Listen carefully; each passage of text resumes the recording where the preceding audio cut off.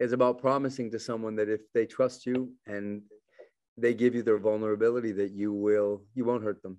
That you'll be true, that you'll be the time where they can trust that they're safe to fall in love. Because it's scary to fall in love. Love is expensive.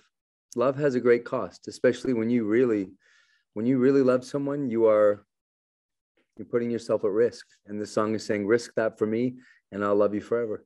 The truth is, there's 3 or 4 singles that could have easily been the first single. The reason I'll Never Not Love You went first is only because I felt like Higher might be a better summer song. And I thought that I'll Never Not Love You would be really nice for sort of cold, wintry fall. And that I want to play Higher when my roof is off my car and I'm driving and I want to feel like the summer song. I don't think I chose that. I think it chose me. And I think the truth is we all went from a pandemic when there was no, very difficult to make music or even work it.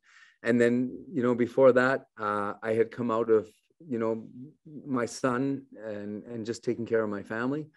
And the truth is, when I put my last record, Love, out, I don't know if I was ready to come back. I was still hurting.